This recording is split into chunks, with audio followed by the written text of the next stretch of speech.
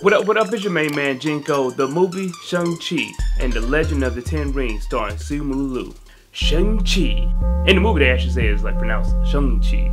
Shang-Chi. In my house, it's gonna get messed up anyways, though. Like, you're not gonna get a whole bunch of black people on board to say this name right. Especially with my folks. Boy, I just came back from seeing that Shang-Chi.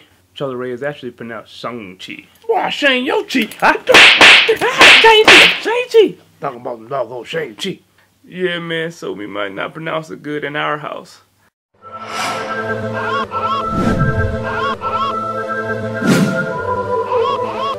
The basic premise is this. Simu Liu plays Shang-Chi. He's a guy that lives in San Francisco. He's a regular, everyday, average guy. But the truth is, this dude is a stone cold killer. He's been trained since he was a little boy to be a living weapon. You know what it takes to do something like that? First of all, you gotta work out. You gotta train vigorously. You can't care about life. You probably gotta jaywalk a couple times just to show that you don't care about the institution. And then you can't have asthma. You can't be doing kung fu and having an asthma attack. I am Shang-Chi, living weapon.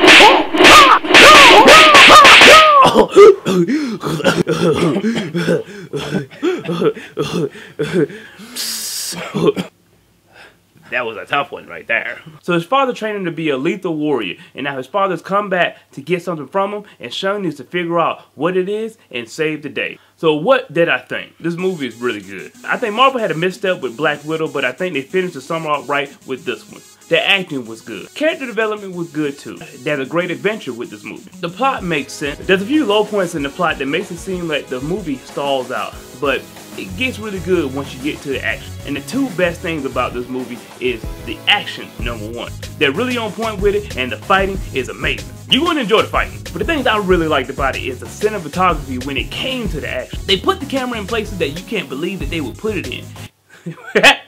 That sounded really bad. They utilized the camera motion to really enhance the action. Whoever the cinematographer was on this movie, hey, cut the check, because they did it. And one of the best things about this movie is that we have a solid, really good representation of a superhero for the Asian community.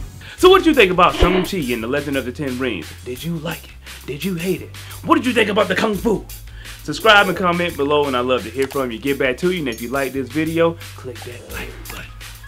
Alright, y'all, I'm your main man, Jinko. Peace, H-Town down, so I'm cat to the side, and he's looking at you. Black dude on film.